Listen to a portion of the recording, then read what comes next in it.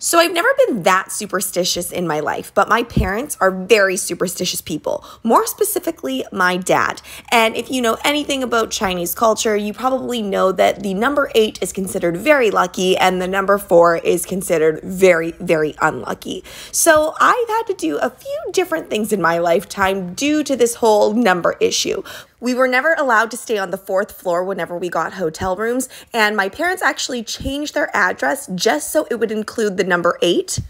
Every single license plate and phone number we have all include the number 8 somewhere or multiple 8s. There were specific dates that I was allowed to choose from for the day of our wedding, and with my second child, I was able to schedule my C-section, so it was on the 28th.